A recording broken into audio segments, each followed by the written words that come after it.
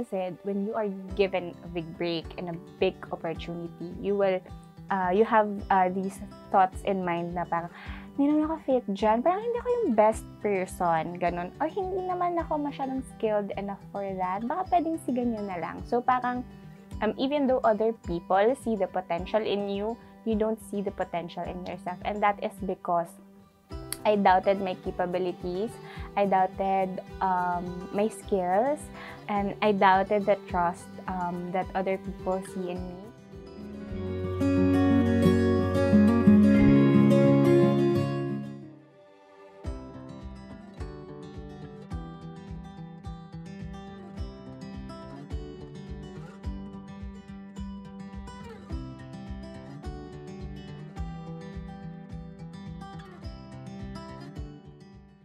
Madami talaga.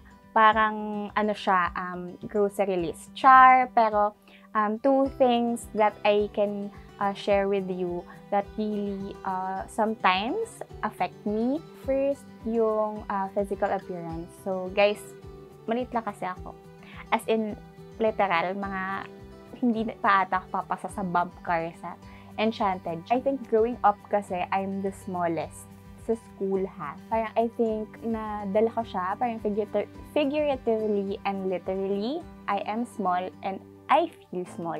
So sometimes I don't know if the other person who I'm talking to is taking me seriously. Parang, parang mukha kang grade school, ganyan. Ngayon, senior high na.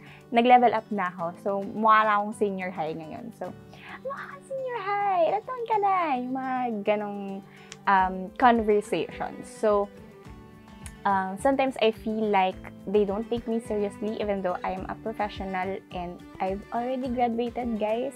Yan, isa yun sa mga insecurity ko. And second, I think yung capabilities ko, sometimes kasi when you are given a big break and a big opportunity, you have these thoughts in mind na parang, hindi naman ako fit dyan, parang hindi ako yung best person, ganun. Or hindi naman ako masyadong skilled enough for that, baka pwedeng si ganyan na lang. So parang, even though other people see the potential in you, you don't see the potential in yourself. And that is because I doubted my capabilities, I doubted my skills, and I doubted the trust that other people see in me.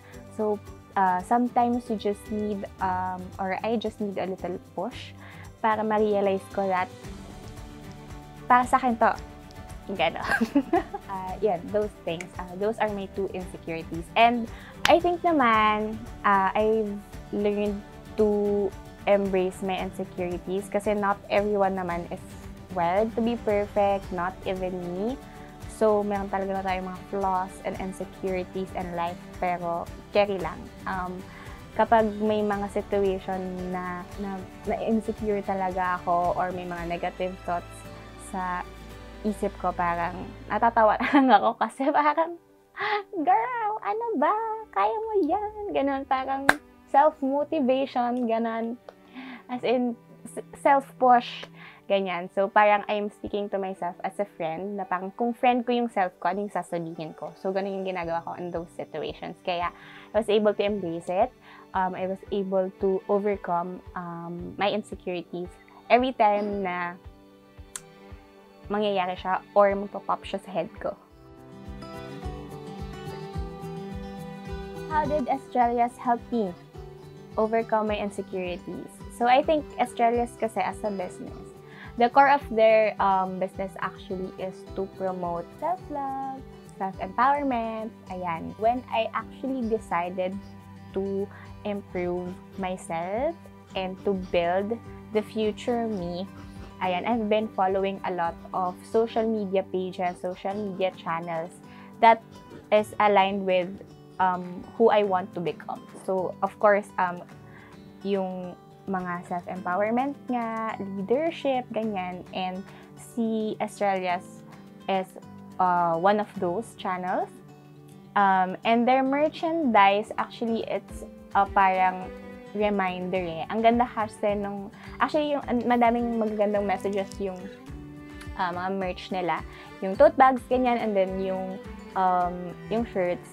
I think I bought the shirt that says, do it afraid. Because lagi akong, alam mo yung pag nasa cliff ka, alam mo yung tatalon ka na lang ayaw na talagang konting tulak na lang pero hindi mo gagawin kasi nga meron kang fear, meron kang self-doubt. So, I bought that shirt to remind myself that whatever opportunities or whatever big jump or risks I want to take in life, just do it. Wow! Parang ibang brand yan, they're a good channel to follow because they will really remind you to love yourself, to take care of yourself, to love other people. Char. So yun, their channel and their merchandise really is a great reminder for everyone and a great push for everyone to go lang in life. Ganon.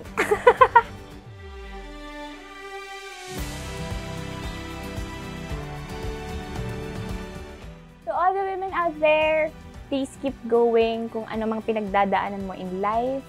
Ano man ang goal mo, ano man ang gusto mong i-pursue, just keep on going. Ayan, your small efforts now will eventually pay off in the future. Please remember that. Walang overnight success. And take every day as a chance to make a change, a chance to improve yourself, a chance to influence others, and also a chance to embrace who you really are, to love yourself, and to love others as well. Happy International Women's Month, and I hope you guys are safe and well, and it may feel like ngayon sobrang bagal ng progress mo or parang hindi mo na-achieve yung mga goals mo.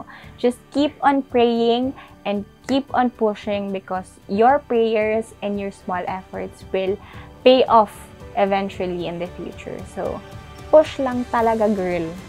Kaya mo yan! Push!